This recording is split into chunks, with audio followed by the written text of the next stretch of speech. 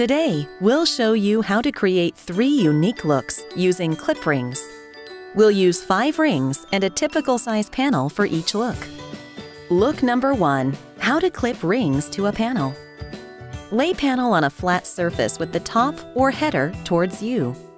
Place a clip on each end of the panel's header. Fold panel in half lengthwise and place clip at the center fold. Fold panel again and place clip at new center fold and in the same spot underneath. Now all clip rings are equally spaced. Place on rod and pull fabric forward in between rings to create your folds. We use a total of 10 rings per pair. Look number 2. How to create a cuffed look. Lay panel on a flat surface with the top or header towards you. Fold the header at the seam away from you to create a cuff.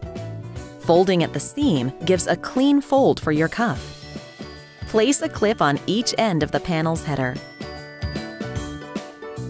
Fold panel in half lengthwise and place clip at the center fold. Fold panel again and place clip at the center fold and in the same spot underneath.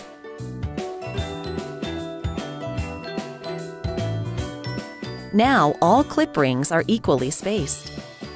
Place on rod and pull fabric forward in between rings to create your folds. We use a total of 10 rings per pair. Look number 3. How to create a pleated look.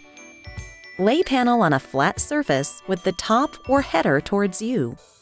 At one end, make 3 small accordion folds to create pleats. Pinch and place a clip to hold together. By folding about 1 inch of fabric 3 times, you're creating accordion folds. Repeat the same steps on other end of header.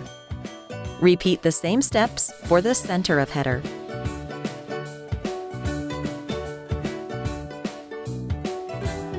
Now there are 3 clipped rings with pleats. In between 2 clips, make 3 folded pleats again and place a clip to hold together. Repeat the same step for the remaining end between the 2 clips for a total of 5 clips on panel.